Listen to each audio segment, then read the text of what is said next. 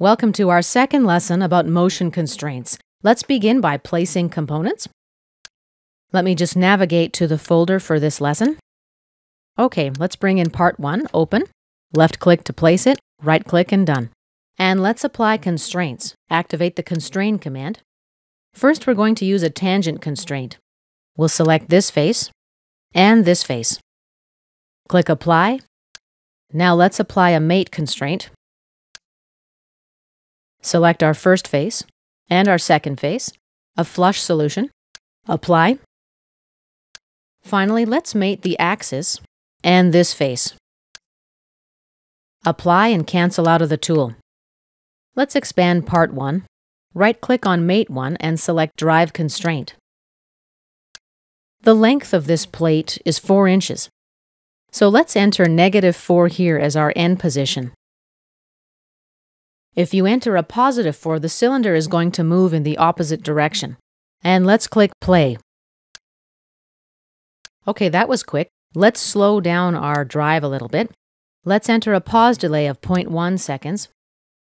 And for the increment, let's say 0.25. Let's click play to test it again. Okay, let's slow it down even more.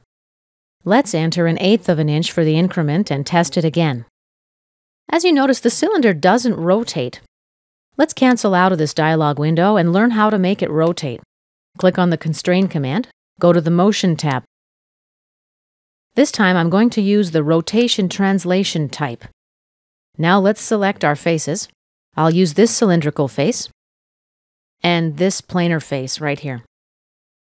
The distance between the cylindrical surface here and the second surface we selected, this planar face here, is the circumference of the circle that comprises the cylinder.